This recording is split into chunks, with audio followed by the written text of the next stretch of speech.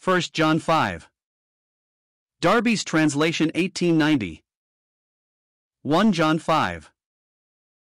Everyone that believes that Jesus is the Christ is begotten of God, and everyone that loves him that is begotten loves also him that is begotten of him. Hereby know we that we love the children of God, when we love God and keep his commandments. For this is the love of God, that we keep his commandments, and his commandments are not grievous. For all that has been begotten of God gets the victory over the world, and this is the victory which has gotten the victory over the world, our faith. Who is he that gets the victory over the world, but he that believes that Jesus is the Son of God? This is he that came by water and blood, Jesus the Christ, not by water only, but by water and blood. And it is the Spirit that bears witness, for the Spirit is the truth. For they that bear witness are three, the Spirit, and the water, and the blood, and the three agree in one. If we receive the witness of men, the witness of God is greater. For this is the witness of God which he has witnessed concerning his Son. He that believes on the Son of God has the witness in himself. He that does not believe God has made him a liar, because he has not believed in the witness which God has witnessed concerning his Son. And this is the witness, that God has given to us eternal life, and this life is in his Son. He that has the Son has life, he that has not the Son of God has not life. These things have I written to you that ye may know that ye have eternal life, who believe on the name of the Son of God. And this is the boldness which we have towards him, that if we ask him anything according to his will he hears us. And if we know that he hears us, whatsoever we ask, we know that we have the petitions which we have asked of him. If anyone see his brother sinning a sin not unto death, he shall ask, and he shall give him life, for those that do not sin unto death. There is a sin to death, I do not say of that he should make a request. Every unrighteousness is sin, and there is a sin not to death. We know that every one begotten of God does not sin, but he that has been begotten of God keeps himself, and the wicked one does not touch him. We know that we are of God, and the whole world lies in the wicked one. And we know that the Son of God has come, and has given us an understanding that we should know him that is true, and we are in him that is true, in his Son Jesus Christ. He is the true God and eternal life. Children, keep yourselves from idols. 1 John 5. By F. B. Hole. When we contemplate the responsibilities which are ours in connection with our brethren, we are always apt, if the flesh prevails with us, to fall back upon Cain's question, asking, "Am I my brother's keeper?" Not exactly his keeper perhaps, but we certainly are to be his helper in the spirit of love. We are also apt to fall back upon a question similar to the one asked by the lawyer in Luke 10. Wishing to justify himself, he asked, "And who is my neighbor?" We may ask, "And who is my brother?" The answer to this question is given to us in very direct fashion in the opening words of chapter 5. Whosoever believes that Jesus is the Christ is born of God. So then we have to recognize as our brother everyone that believes in Jesus as the Christ, whoever he may be. There can be no picking and choosing. Many of these believers, who are born of God, may not appeal to us in the slightest degree upon a natural basis. By upbringing and habits we may have very little in common, moreover we may not see eye to eye in many matters connected with the things of God. Now these are just the ones to put us to the test. Are we at liberty to disclaim all interest in them, and pass by on the other side? We are not. If I love the brother who is nice and agreeable to me, I am only doing what anybody might do. If ye love them which love you, what reward have ye? Do not even the publicans the same? Matthew 5 verse 46. If I love my brother because he is begotten of God, even though he be not nice and agreeable to me, I am displaying the love which is the nature of God himself. And nothing is greater than that. Verse 2 seems to sum the matter up in telling us that we know that we love the children of God when we love God and walk in obedience. The love of God moves us to love his children, and the commandment of God enjoins us to love his children. Then for a certainty when we do love God and keep his commandments, we do love his children. Moreover, love and obedience go together, as we have previously seen in this epistle, so that it is impossible to love him without being obedient to him. Perhaps we have seen before now a child full of apparent love for the mother, "Oh, mother, I do love you," followed by many hugs and kisses. And yet within 5 minutes mother has given the child directions which slightly cross its wishes, and what an outburst of anger and disobedience has ensued. The onlookers know how to appraise the love that was so loudly protested a few minutes before. It is worth exactly nothing. Well, let us remember that this is the love of God, that we keep His commandments. The child may have found its mother's demand to be grievous in some small degree, as keeping it from its play. If we stray into ways of disobedience, we have not even that excuse, for His commandments are not grievous. What He enjoins is in exact keeping with love, which is the divine nature. And we possess that nature, if indeed we are begotten of God. It would indeed be grievous if we were commanded that which is totally opposed to our natures, just as it would be for a dog to eat hay, or a horse to eat meat. The law of Moses brought heavy burdens and grievous to be borne, but that was because it was given to men in the flesh. We have received commandments, but we have also received a new nature which delights in the things commanded, and this makes all the difference. John's word here is corroborated by Paul when he says, God works in you both to will and to do of His good pleasure, Philippians 2 verse 13.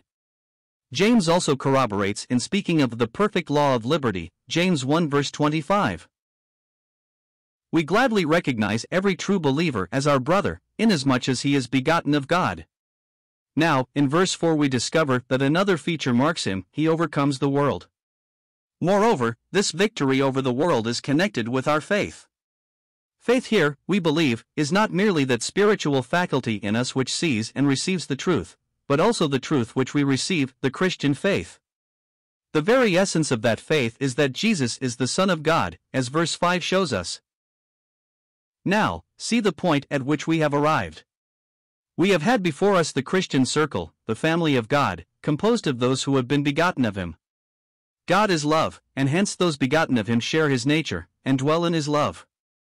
Abiding in Him, He abides in them, and they love one another and thus keep His commandments.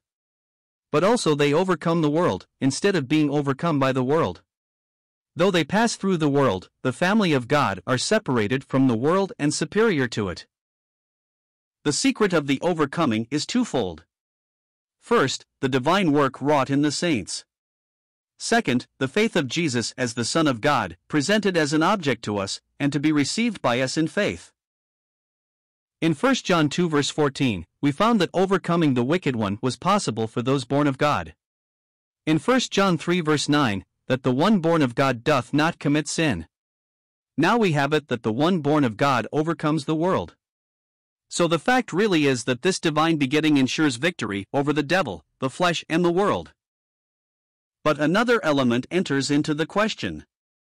Not what is done in us, but what is set before us in the gospel. Jesus is the Son of God. He was not merely the greatest of the prophets, to bring in an order of things on this earth to which the prophets had looked forward. He was the Son in the bosom of the Father, and He made known heavenly things lying far outside and above this world. Let faith once lay hold of that, and the world loses its attraction, and can be laid aside as a very little thing. He who is born of God, and lives in the faith of Jesus as the Son of God, cannot be captured by the world. He overcomes it. Of course, in all this we are still viewing things abstractly.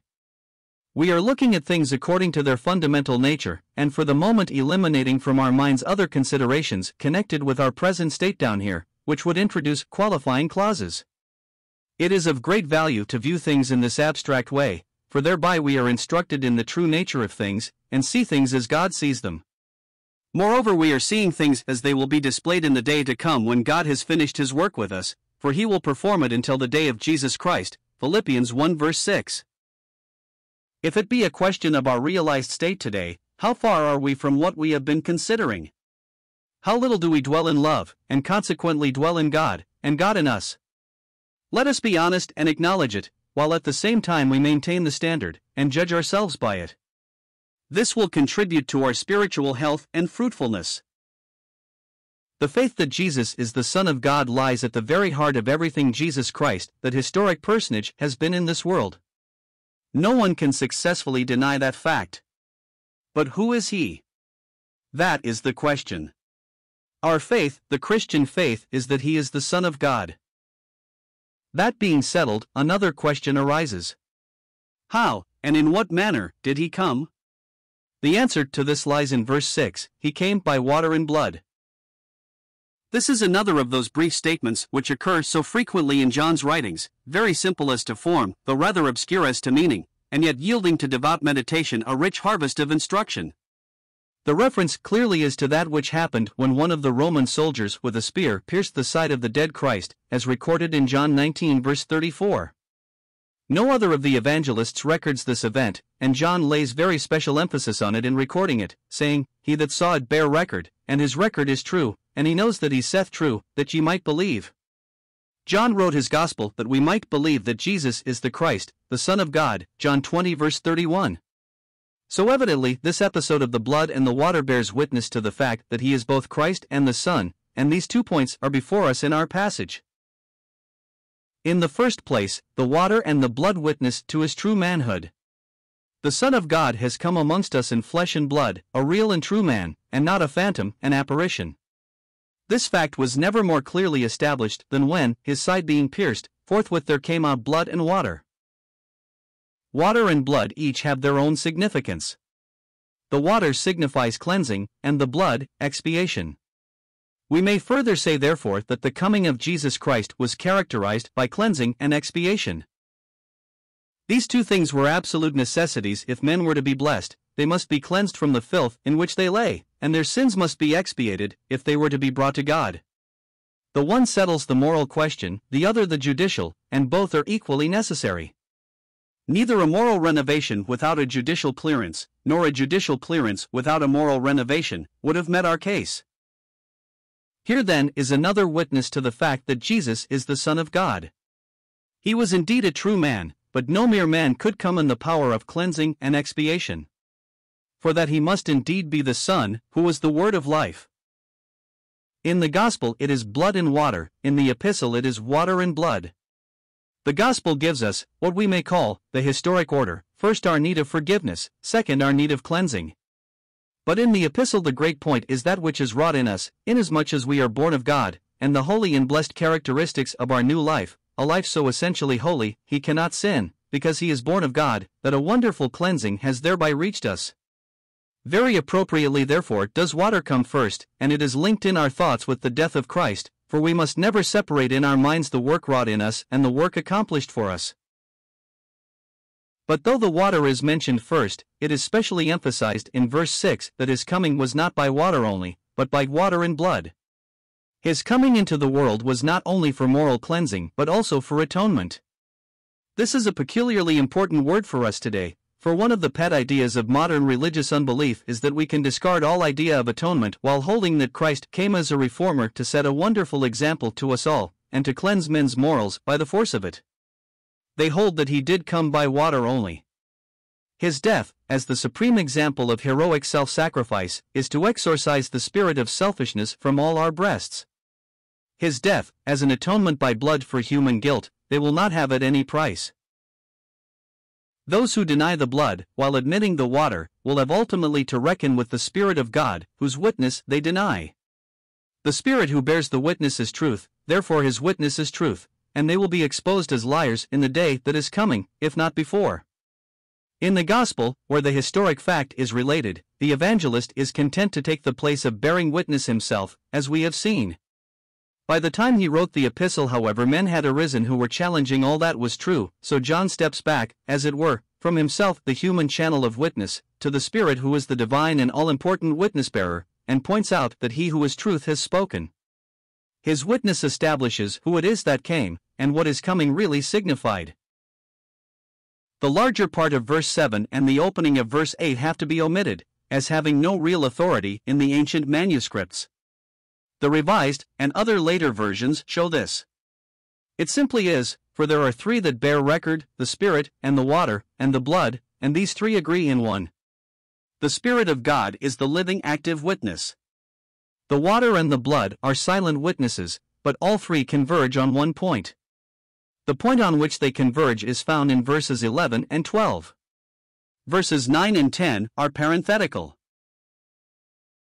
We are to realize that the witness, whether rendered by the Spirit or the water and the blood, is the witness of God, and it demands that it be treated as such. We certainly do receive the witness of men. We are bound to do so practically every day of our lives. We do so in spite of the fact that it is frequently marred by inaccuracy, even when there is no wish to deceive.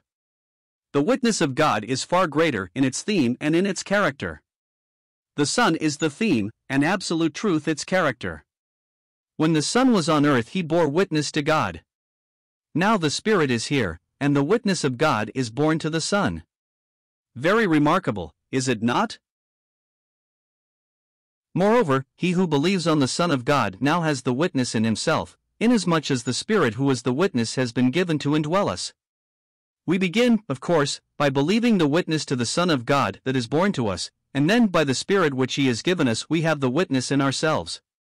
No unbeliever can have this witness within, for, believing not the witness which God gave of his Son, he has in effect made him, God, a liar. A very terrible thing to do. The witness of God is concerning his Son, but in particular it is that God has given to us believers eternal life, and that this life is in his Son. The Spirit of God is the living and abiding witness of this. He is spoken of elsewhere by the Apostle Paul as the Spirit of life in Christ Jesus. To this also the water and the blood bear witness, only in a more negative way. When we see the life of the Son of God poured forth in death on behalf of those whose lives were forfeit, we know it means that there was no life in them. The Apostle Paul again corroborates this in saying that if he died for all, then we're all dead. That is it, all were dead, and hence the Son of God yielded up his life in death. The water and the blood testify that there is no life in men, the first Adam and his race, but only in the one who yielded up his life and took it again in resurrection. The witness then is that eternal life is ours. It has been given to us of God, and it is in his Son. He who has the Son has the life, and he who is not the Son of God has not the life. The issue is perfectly clear. No one could have the Son who denied the Son, as these anti-Christian teachers did. In 1 John 2 verses 22 to 23, we saw that no one could have the Father who denied the Son. Here we see that they cannot have the Son, and consequently cannot have life. Verse 13 indicates the significance of the word have used in this way. The better attested reading here is as the RV, "These things have I written to you, that ye may know that ye have eternal life, even to you that believe on the name of the Son of God." We might have expected John to say, "These things have I written to you that have the Son," instead of which he inserted what is involved in having the Son believing on the name of the Son of God.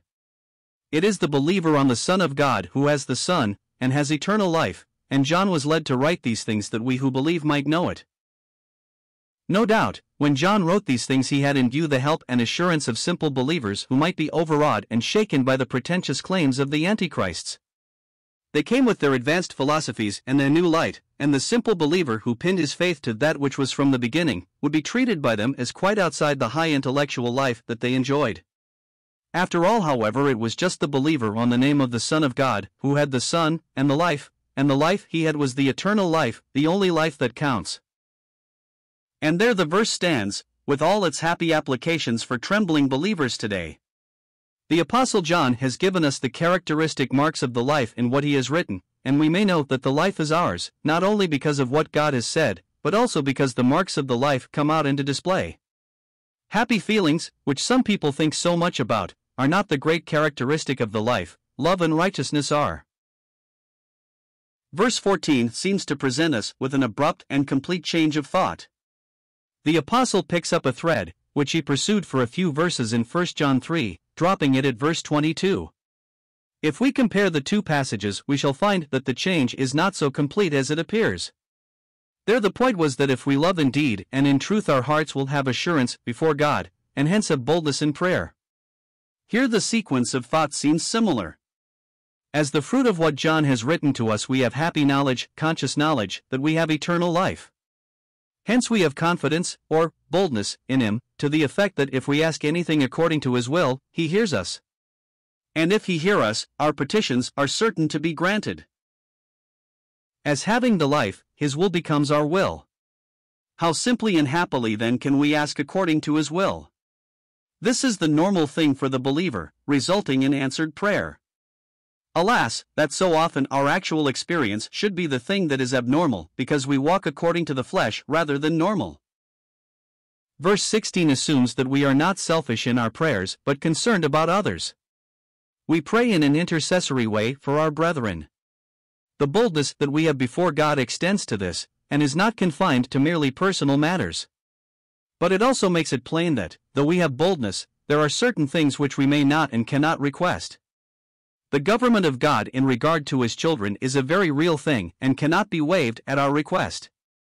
The death spoken of here is the death of the body, such as we see, for instance, in the case of Ananias and Sapphira.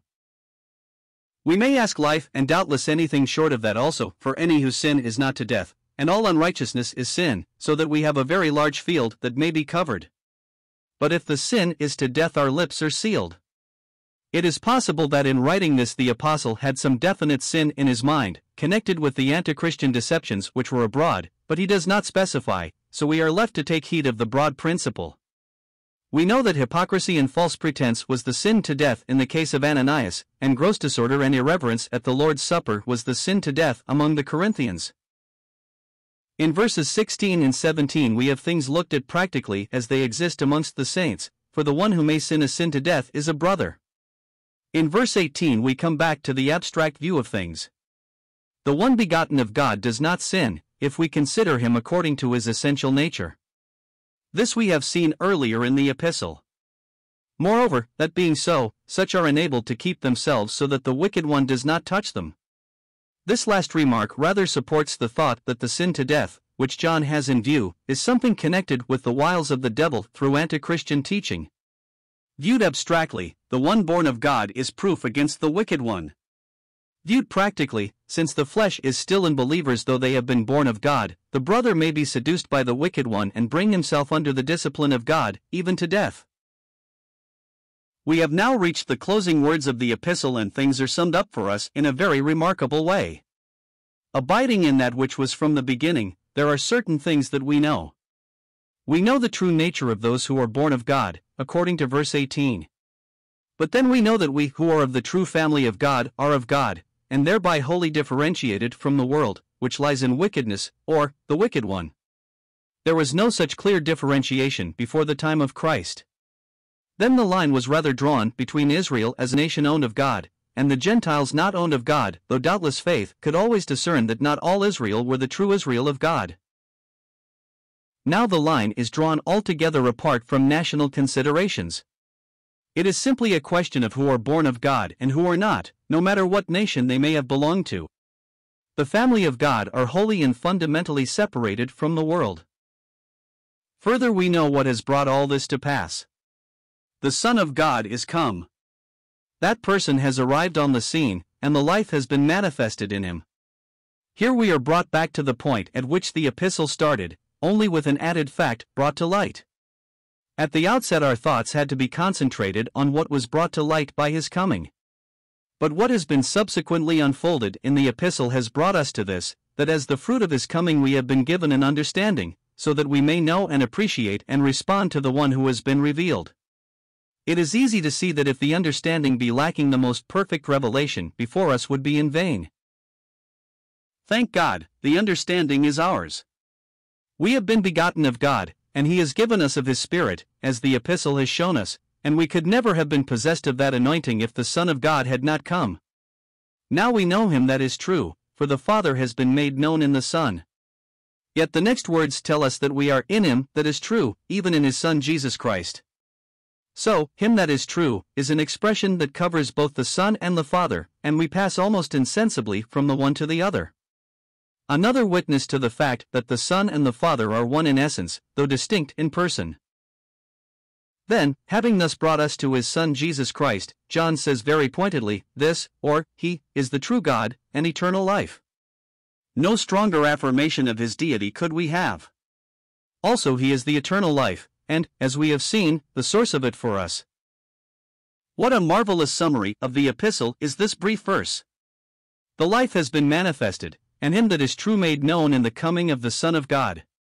As the fruit of his coming we have received an understanding, so that we may be able to appreciate and receive all that has come to light. But then not only is him that is true revealed, and we rendered capable of knowing him, but we are in him, by being in the one who has revealed him. Apart from this, we might have been merely wandering onlookers, without vital connection with God. But, thank God, that vital connection exists. And the one, in whom we are, is the true God and eternal life. How apposite then the closing words, children, the word meaning all the family of God, keep yourselves from idols. An idol is anything which usurps in our hearts that supreme place which belongs to God alone. If we live in the reality and power of verse 20, we shall certainly say like Ephraim, "What have I to do any more with idols?" Hosea 14 verse 8. Once let the Son of God, and all that He has done and brought, fill our hearts, and the idols, that charmed us once, will charm us no more.